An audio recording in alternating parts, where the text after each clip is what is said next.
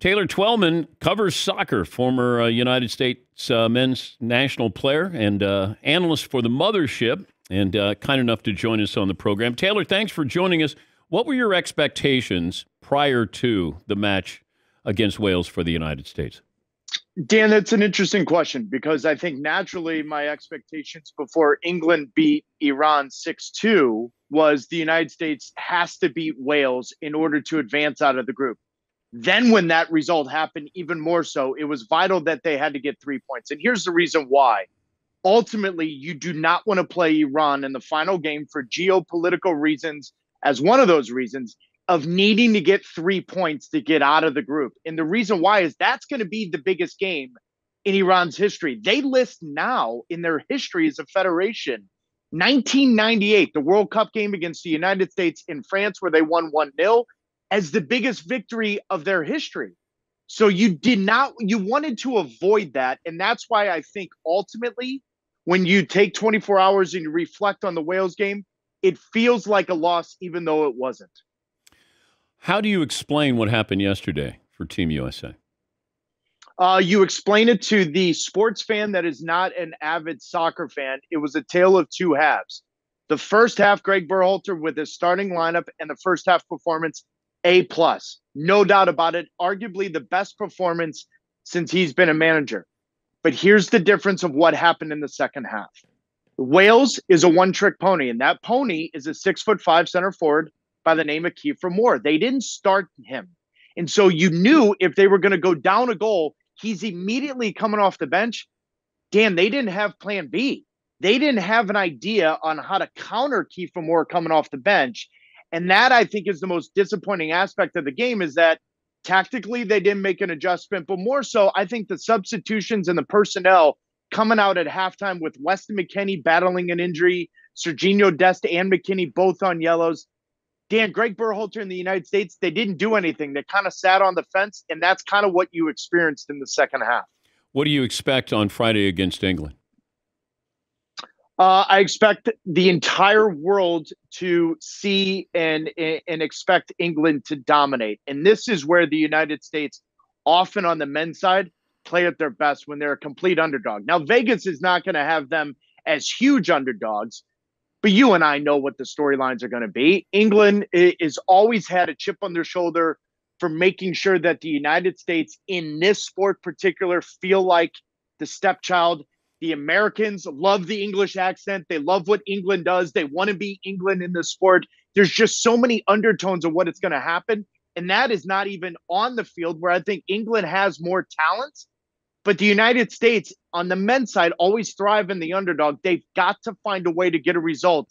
And by saying that, I mean, even if it's losing by just one goal, because goal differential now with the 6-2 victory of the English had over Iran, now becomes the tiebreaker. You just can't lose the game by a lot if you are going to lose the game. I think they should get a draw if you ask me right now. What's your level of confidence, 1 to 10, with the United States? 6, maybe 6.5. It's not extremely confident because they're young. This is their first experience. I think it's extremely important, Dan, when you look at the future of where this team's going to go, and this being the quote-unquote golden generation of players. The United States is hosting the World Cup in 2026. This will be the first time the United States men have their best generation of players ever developed, barely in their prime, and they're going to be playing at home. So you want to have a positive experience at this World Cup. You don't want to bomb out of the World Cup. You don't want to do what you did in 1998. But I'm also not saying they desperately need to get to the quarterfinals either. They've got to have a positive result and a positive experience. That could come Black Friday against England. But I'm just not totally confident that this team at the highest of levels can score goals because quite honestly, with how the first half went yesterday, they should have had 2 or 3 goals and they didn't create enough quality chances. Yeah, I wondered if this team, it's just not their time. But get that experience. Yeah, you look down through history with teams that win championships. They usually have to go through that losing period. You know, the Chicago Bulls with the Pistons with the Celtics in basketball terminology. And I wondered if maybe we're too young at this moment. Christian Pulisic, how much pressure is on him? in this. And exactly, Dan, you're hitting the nail on the head because Christian was he was the young buck on the 2018 qualifying team that failed to qualify for the World Cup. So he's already kind of shaped his national team experience with negative experiences. And that's why for this group, with Pulisic being the head of the snake, so to speak, you need to have some positive experience. Christian was okay yesterday. I thought he was fantastic on the goal. We saw Christian of old. But then we've also saw some really bad set piece delivery, some key moments where the final ball wasn't there. That's why my confidence, go back to your initial question of where my confidence level is. In the final third, at the critical moments, the United States just hasn't showed enough quality against a higher quality competition. Until they do so, my confidence level is going to remain 6.5. And mainly that's because Pulisic needs to play at the highest of levels to get there. ESPN soccer analyst and host Taylor Twellman joining us. How do you explain Messi and Argentina losing?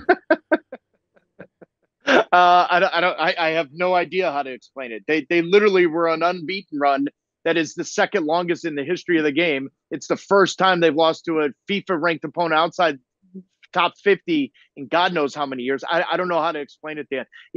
The funny part is we're all part of this now in American sports with video review and instant replay and all that. Argentina did score 3 goals that were called back due to offside, and one of them was ridiculous. So that's how quickly that game changed. Saudi Arabia deserves a ton of credit for making life difficult. But in 2010, Spain lost their opening game. They won the World Cup. They're the only team to do so. And in 1990, Diego Maradona and Argentina lost to Cameroon and got to the final. I'm not counting Argentina and Messi out, but I'm not sure I can quantify how they lost to Saudi Arabia today. We like bottom line winning championships. Somebody made the comparison, one of my listeners, Messi is like Dan Marino. Oh, wow. Fantastic comparison. I would argue, you tell me, did Dan Marino ever have a supporting cast that justified winning Super Bowls? He got to 1 Super Bowl. Felt like he had good receivers. But not great receivers, right? Don't you think they punched above their weight a little bit because of Dan Marino? Yeah, oh yeah, absolutely. I think Dan Marino was 30 years ahead of his time. Yep, I agree with you. I also think Messi is an alien. We've never seen anything like it. Now, they got to the 2014 World Cup final mainly off of Messi's shoulders, and he carried him there. Ironically, Dan, if you would have talked to me before the World Cup started, I would have said this is Messi's best chance, and they laid an egg today. So to compare him to Dan Marino's difficult because I don't think Dan Marino's the best player that we've ever seen in the NFL. He was before his time. I agree with you that. Messi's the best thing we've ever seen. He's an alien. But one match to win, Taylor. Yes. Give me the best soccer player. You can pick one soccer player. I'm taking Pelé. Absolutely. Okay. Right. Now, in this generation, because the argument, as you and I both know, social media will take it millions of ways. Messi or Ronaldo, I'm taking Messi 100 out of 100 times. You don't like Ronaldo? Yeah, make sure you get that on social media just so everyone comes after me. That's the only reason why you did that. Listen, I like Ronaldo. Sure, it's fine, but Messi's an alien. We'll never see anything like Messi again. I promise you that. We will see another athletic specimen like Cristiano Ronaldo. We will. He may not be at the level that Ronaldo is, but my God, Messi is something I've never seen before. What's it like when they put the card in front of you? Nothing better. But they call you over. They call you over. Like you're getting a yellow card. You're getting what's that like? Yeah, well, Dan, let me ask you: did you ever get a slip in school where like you were called out in front of class and the teacher had to give you a slip and you were like, oh no, now I'm in trouble? It's no different. It's just there's a split second where everything puckers up and everything gets real tight. You're like, is it yellow or red? Oh, it's yellow. I'm fine. No problem. Good. I'm good. I'm fine. When it comes red, then you're like, oh no, what did I just do? Did I do it? And I did.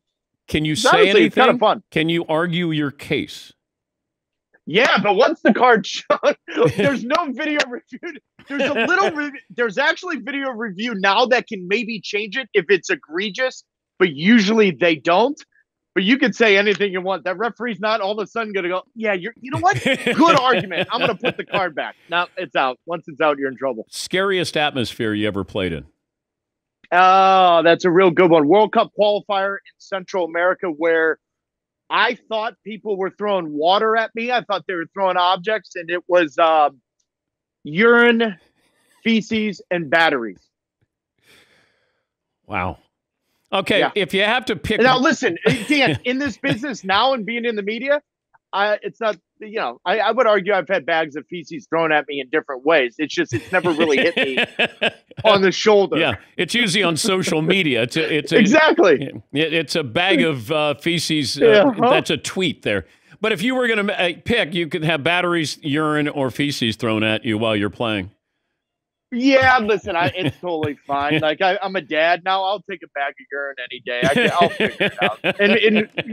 And maybe I'm exhausted. I could use electrolytes. To answer your question, though, Borussia Dortmund. We played Germany in Dortmund Stadium, and it's the yellow wall behind the goal, and it's over 30,000 fans just behind the goal.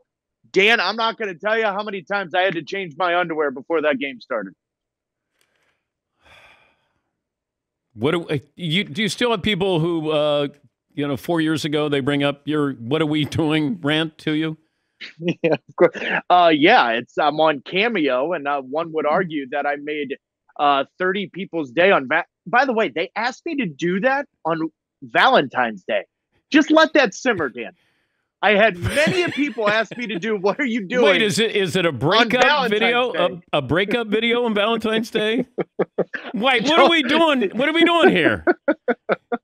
I did it. I played the game, but I kind of want to know the backstories of why on Valentine's Day I was requested more than any other day. Not Christmas, not New Year's Eve. Valentine's Day. What are we doing? You gonna have a meltdown if we don't advance? No. Okay. I won't have a meltdown.